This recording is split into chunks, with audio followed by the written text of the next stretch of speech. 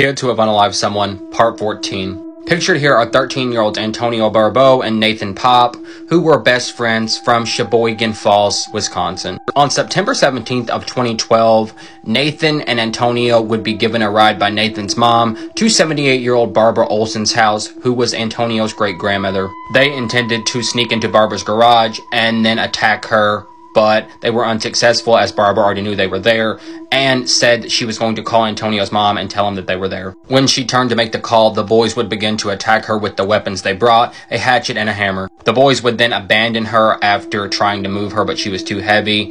They stole $150 in cash from her and some jewelry. They then drove her car to a bowling alley, left the doors unlocked, and sprinkled the jewelry on her seats, hoping someone would rob the car, then take the fall. They then went, bought weed and pizza. 2 days later, Barbara's body would be found and both boys would be arrested. They'll both be eligible for parole when they're 49.